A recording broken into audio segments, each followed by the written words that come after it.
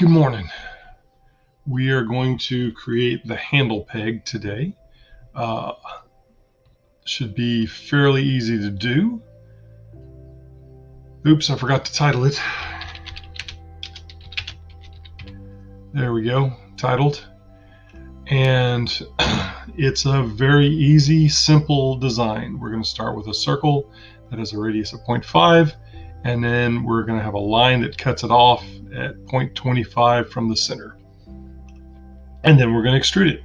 So I'm going to start with a new sketch, go to the front face, change it to front so I can see it, draw a circle,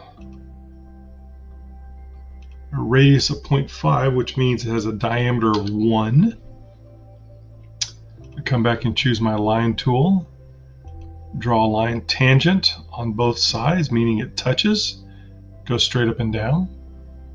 Choose my dimension tool from the center point to the line, 25.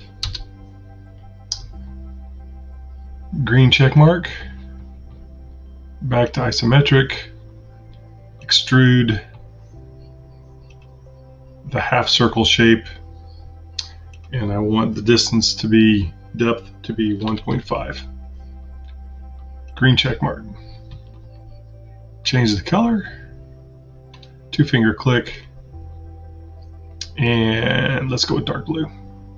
Excellent, because that's the color I choose. Choose a color that makes you happy. Good luck.